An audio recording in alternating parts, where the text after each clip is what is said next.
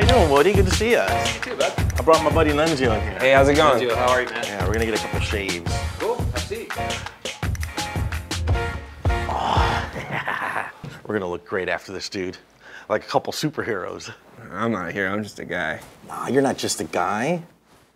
There's a hero inside all of us. Did I ever tell you about the time I saved the baby? What? No, really? Dude, it was epic. It was the first really nice day of spring, you know? So I decided to get a shave, dress up nice, and go for a walk. As I step off the porch, I take my hat off to scratch my head, and I happen to spot inside my cap this little white mint rolling around inside. I mean, you know how mints are. They get everywhere. So I toss it in my mouth. Right away, before I bite down, I realize something's wrong. The weight, the texture's not right, and most troubling of all, it's not minty.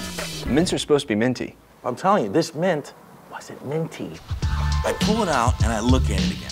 It's got little speckles on it. It was an egg. I look up into the trees above me and I see this hummingbird darting around all freaked out. This is her egg. Her egg fell into my hat. I feel I should help somehow. But part of me's like, forget it, Sanz. This bird will never take this egg back. It's been in your mouth. Then another part of me is like, I don't know. Maybe that's a myth about how birds won't take an egg back once you put it in your mouth. So I make up my mind. I'm gonna do the epic thing and get this little guy back in his nest. I examine my surroundings and I decide, you know what? I'll go for the flower pot, to rain gutter, to roof, to tree. I mean, it'll be a stretch, but it will work.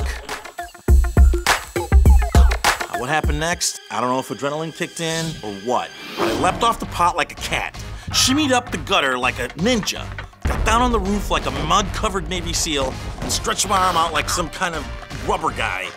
I swear, the hummingbird was watching me.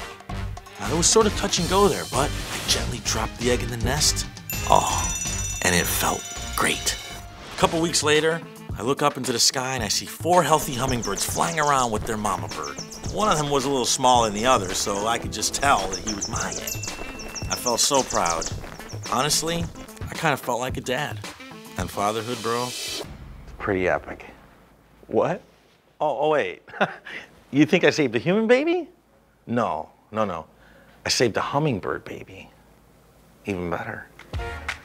Nice and smooth. Sharp. Thank you, Woody.